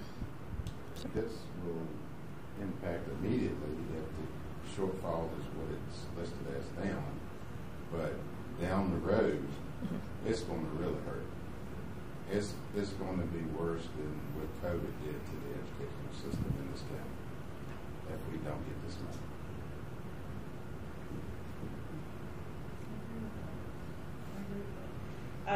And I've said this before, and I think we've all said it, and it's on repeat, but we do not control the algorithms that decide where our money comes from or how we get it. What we do control is educating our children, period. And so, whether the county is responsible for the idea that we have a higher local ability to pay or not doesn't change the fact that we need teachers, we need aides, we need people driving the buses, we need administrators, we need people do that. We need all hands on deck, everybody there to take care of those children and to give them the best chance, the best education possible when they leave there. We know the community is lacking in certain resources. And so a lot of those kids come to that school looking for the replacement of those resources there. We've got you, our superintendent, because Macca stepped out of that program after school. We've got you as our superintendent stepping in with other partners and other staff of the school running that program at times. And I don't think people see that and understand the responsibility that our system has been given to take care of these kids. And it goes well beyond education, well beyond. It really it's really the whole child. That's really the child, and that child comes to school. That's exactly right. It's family services. Exactly right. What is being put on our educational system in this county is family services, community services. Our facilities are used for rec programs, and we are not reimbursed for those things. You know, all of these things add up, and they come out of our budget at some point. So, you know, and we're the largest. And we don't generate any revenue, so we can't, you know, help ourselves in this cost. Well, I think it's important. 80% of the cost is the personnel. These are the people that, you know, it's been demonstrated that Virginia does not fund schools, and the pay of teachers is not at the level of the national average. And these are people that are hugely valuable to us.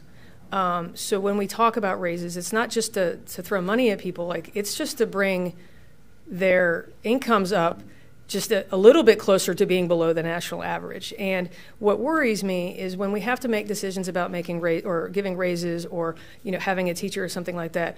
I appreciate the staff that's reached out. Like, I can't speak for anything else, but I would rather forego a raise than a teacher. And I appreciate that sentiment, but I feel like we shouldn't have to choose between the two, because that's how we value people. And right now we see educators leaving the industry because of a feeling of not being valued, whether that's money, and it really, the money part isn't even the highest on there. It's the feeling of being valued, is having the resource it takes to do the job effectively and successfully, the respect. You know, when we go through budget season, we forget that these numbers and what we get and what we can do is also a sign of trying to respect our employees and respect our children and respect our families and community and what we can do. And I think it's just really important to understand is there's people on the other side of this, and they need to be valued. Yeah. We're watching when we have these conversations from this seat. Sorry. Yeah, and unfortunately you can see that. And they need to be valued, and they need to be respected for the jobs that they do, because they are services. And without them, those results. So,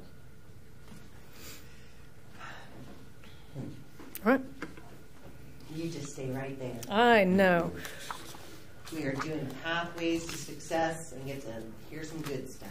So I think the nice transition from going from the budget conversation is now I get to show you some of the things that what the FY24 budget is helping to support. And so these are the celebratory items and showing the work that we're doing and what we're putting into it. But the first one, Ms. Irvin, you know, has done a phenomenal job of being able to juggle, you know, a lot of adversity, but through it all has maintained a focus on being able to work through. And Davenport will be able to. And my apologies, we'll buy you dinner. No. Okay, I'm kidding. I would. It's a finance-based time for us.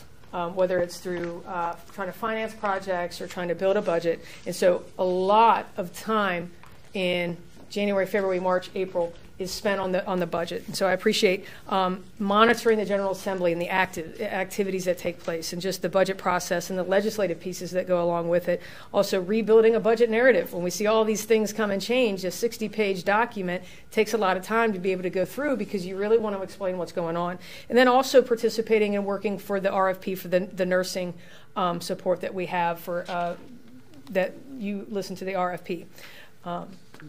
Instruction, we still chug on. Like we've talked about, it's 31 days left of school, and a lot of great things are taking place. We were able to hold the BRVGS presentations, and they were fantastic. You know, and I think we're going to try to take an opportunity to be able to recognize our seniors who do that, because it's that culminating project of their BRVGS experience. We also appreciate the efforts of those who participate in the judging of that. It takes a lot of time and energy to be able to do that.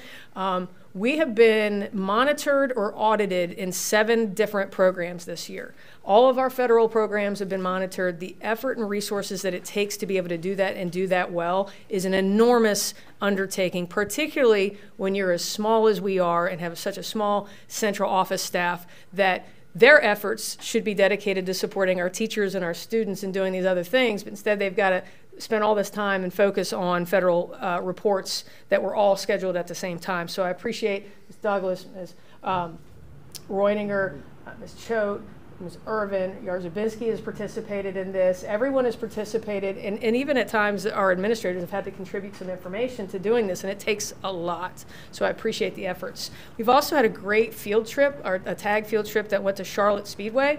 A wonderful participation opportunity for a lot of our fathers that were able to go on that trip. And so it was a great community, kind of family engagement opportunity, but a wonderful learning to then be able to come back and work on like their soapbox derby race. Was that? Yes.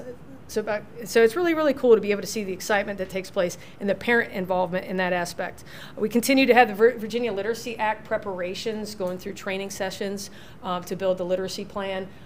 We are ahead of the game on that, and I appreciate the efforts, and so we'll continue to kind of build, and we will then be required to submit that according to the Virginia Literacy Act.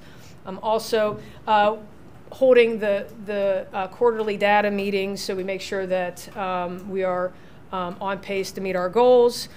We've talked about this. MACA, who had been providing not only our after-school program, but also providing our Head Start, has transitioned out, and a new organization, CDI, is working to transition in and take over those responsibilities. Right now, there's a bit of a lag because there's a license; they have to be licensed, and this goes through the U.S. Department of Education.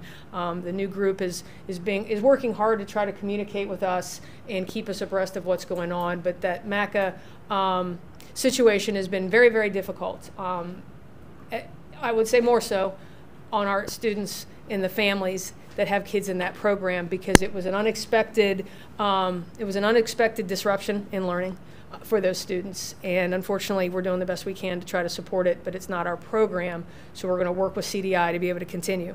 Also, students participating and staff participating in VASCL PD for balanced assessments, and also building projects.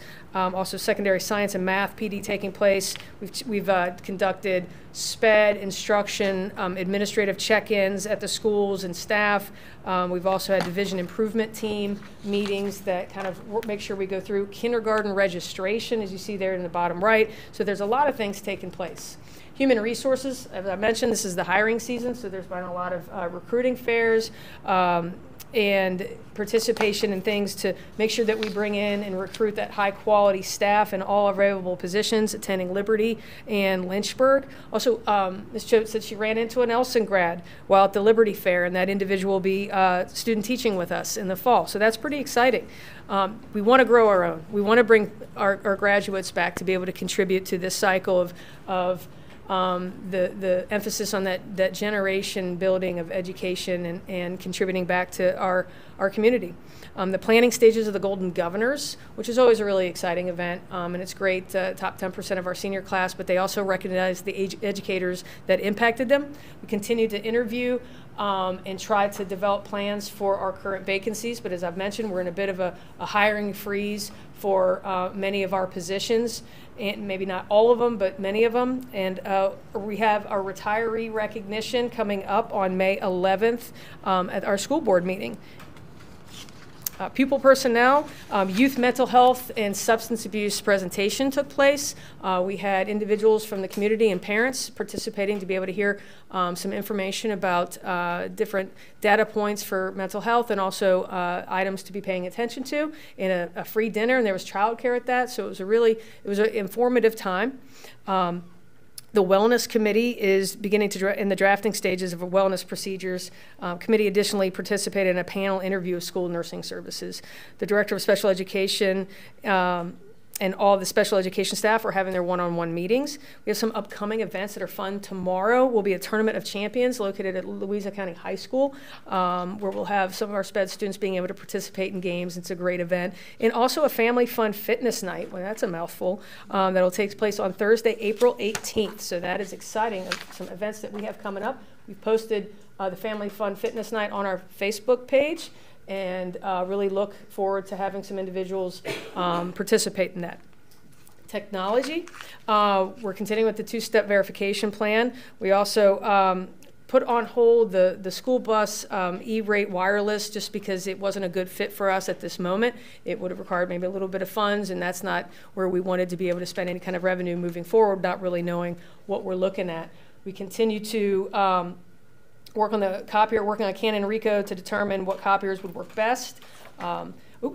During Halo cloud demo with the OpTech to evaluate an increase in efficiency of our devices. And then also Chrome demo IT, we are evaluating Chromebooks. We have a cycle of replacements and need for replacement of some of our Chromebooks. It's been a few years.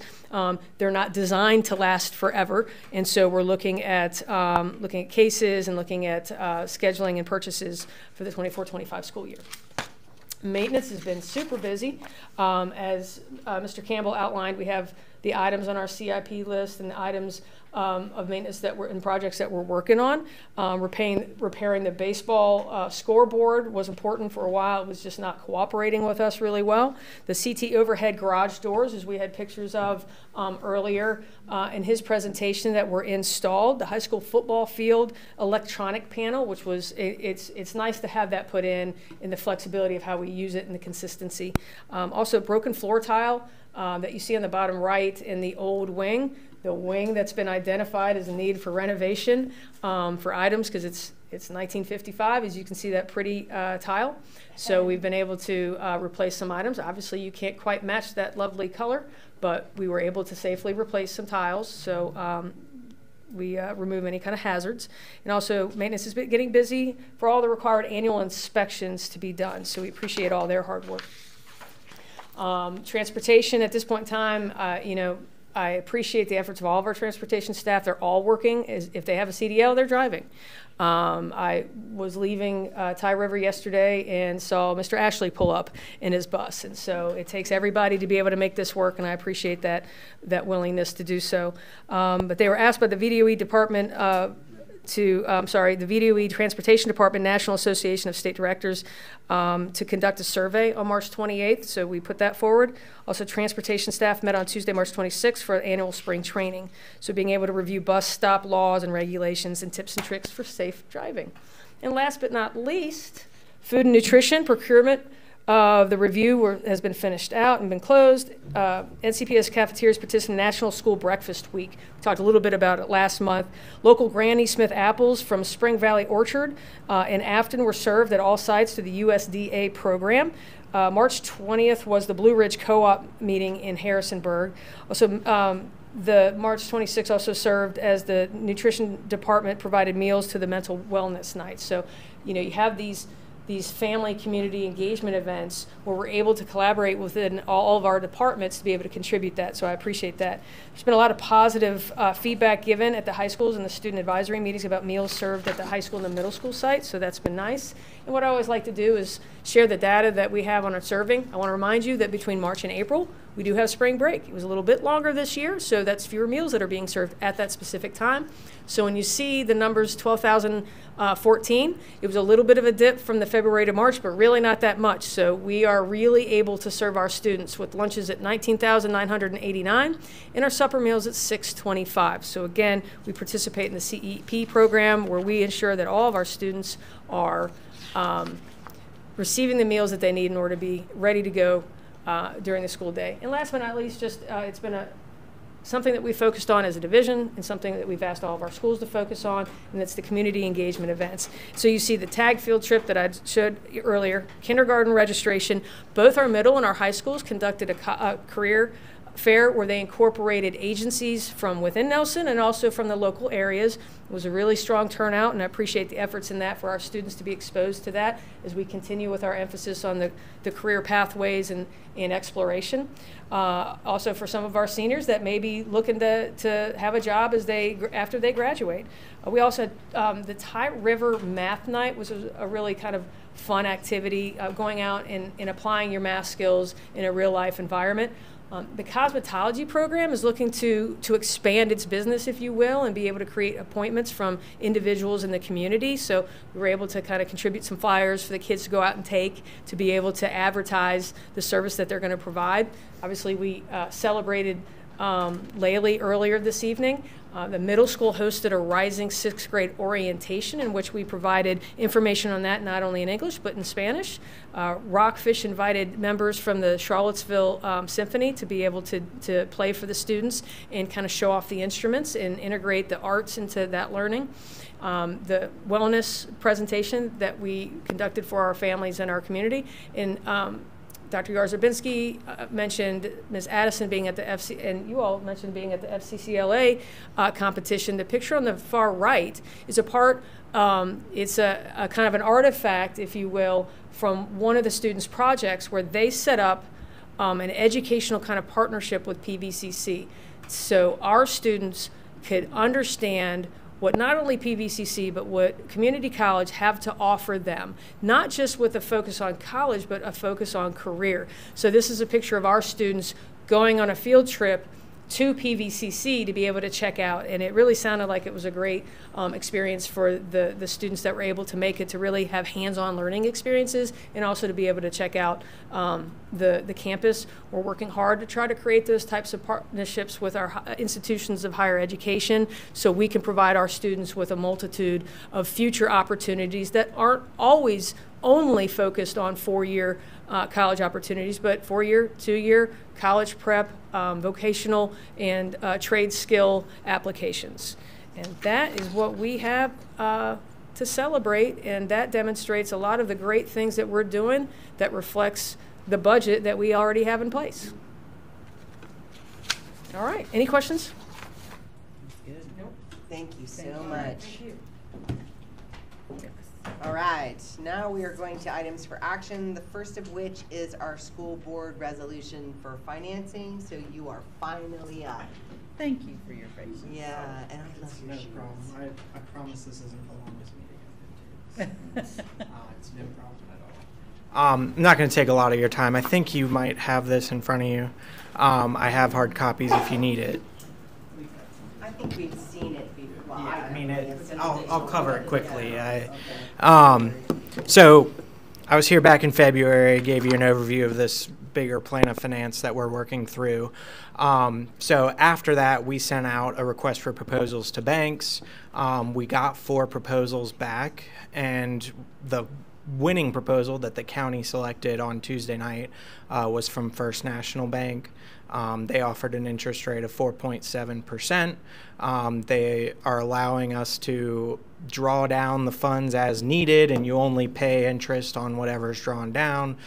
So there's a lot of benefit there. It allows you more flexibility than what we were originally anticipating. We were thinking that you would have to pull everything at closing and pay interest on all of it. So they offered very flexible terms. The county on Tuesday night acted and selected them as the lender. Yesterday, the EDA acted and passed their resolution. So tonight, you have a resolution to consider. And really what that resolution does is allows this financing to use Tye River Elementary School as collateral. We really don't expect this financing to be in place for more than about a year. So that's about all I have. If you have any questions about it, I'm happy to answer. But that's about it. Just so you guys know, I've listened to this presentation probably 7 or 8 times. So through Board of Supervisors meetings, the EDA meeting, and some work sessions maybe, I don't even know. Been here a few times. I've definitely heard it. So, and I don't have any questions. I don't have any questions. Well, I just like the fact that you don't have to pay interest on Yeah, yeah. It's a great feature. And it's for the short term. That's right. Start doing, because we have some stuff we need to do right. rather than later, and then we'll roll it, whatever we use into the long term. Yeah. So, yeah. All right. So, no questions? No. Can we entertain a motion apologize. It's all good. Adopt this resolution? And that's, I think, what we say is. I will make the motion to adopt the resolution presented by Davenport for the financial resolution. I'll second that. All in favor? Aye. Aye. So that passes. You're good. Sounds good. Thank you. So much. She's worth the wait. Yeah. Yeah. made it painless when you got Thank you very much for all your patience on your hard work and showing up and hanging out with us. Sure, we'll be back at some point. Yeah. Margaret needs another presentation. I do. I didn't really understand page 2 very well. Thank you all. Okay, so we are approving policies that are not pulled out. Did you only do policies on Well, the policies that are in here to be approved are the ones that are not They're not pulled. Okay, right. I move that we approve the VSBA policy updates February 2024. I second. All in favor? Aye. Aye. Our acting chair votes aye. All right, next is the 2024-2025 Special Education Annual Plan. Any questions on that before we? All right, motion away. I move that we approve the 2024-2025 Special Education Annual Plan. I second. All in favor? Aye. And now we've got the school nursing, which we're really happy to be able to partner with our partners over there at Blue Ridge. And I make a motion we accept Blue Ridge as our partner in the nursing program for 24-25. And I'll second that. All in favor? Aye. Aye. Now is the 24-25 Perkins 5 CTE local plan. I move that we approve the 2024-2025 Perkins 5 CTE local plan. I second. All in favor? Aye. Next, we have a field trip request for the FFA to go to Virginia Tech for the state convention, which I think is noble. I move that we approve the field trip request for FFA to state convention at Virginia Tech. I second. All in favor? Aye. Aye. All right, now we need, do we have any paperwork on this? We don't need it. The Virginia Department of Education needs an authorization of a signature in absence of the division superintendent. I believe that would be Shannon Irvin, right? Who would be that person? Go ahead. I move that we approve the VDOE authorization of signature in absence of division superintendent as Machine of Irvin. I second. All in favor? Aye. Aye. And now, I believe we need to go into closed session. We do need to go into closed session. The motion is in the board, in the just personnel. Yes. Okay. I move that the board go into closed session to discuss and consider the personnel report and other confidential personnel matters as authorized by Virginia Code 2.2-3711A1 for purposes of discussion or consideration of prospective candidates for employment, assignment, appointment, promotion, performance, demotion, salaries, disciplining, or resignation of specific public officers, appointees, or employees of any public body. I second. All in favor? Aye. We're now in closed session. Appreciate all of your Thank you, guys. attendance.